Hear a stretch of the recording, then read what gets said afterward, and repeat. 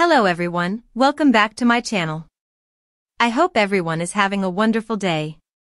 Before starting the video, please go ahead and hit the subscribe button and give this video a thumbs up. Kerry Wyatt chose to leave the village after discovering her late partner Al Chapman's affair on tonight's, November 18th, episode of Emmerdale. Kerry returned to the Woolpack to drown her sorrows, revealing her discovery of Al's infidelity to a stunned Chaz. While Chaz was relieved that Kerry had no idea she was sleeping with Al, she was forced to listen as a heartbroken woman.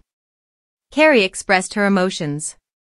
Concerned that Kerry would seek vengeance, Chaz urged her to do something more positive and suggested she spend some time away from the village. "I'd go and cry for everything, let it wash over me, and come out stronger than ever," she explained.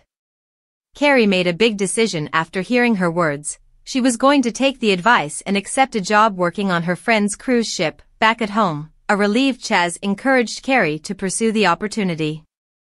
However, Chloe overheard the pair and was shocked to learn of Kerry's plans. Chloe begged Kerry not to leave her heartbroken, but Kerry insisted that it was the best option for their future.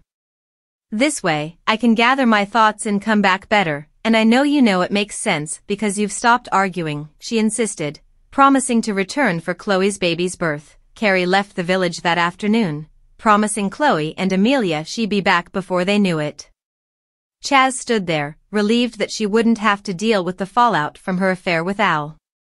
Her relief, however, was short-lived, as Chloe asked her to keep an ear out in the Woolpack for any rumors about who had been sleeping with Al, vowing to exact revenge on Kerry.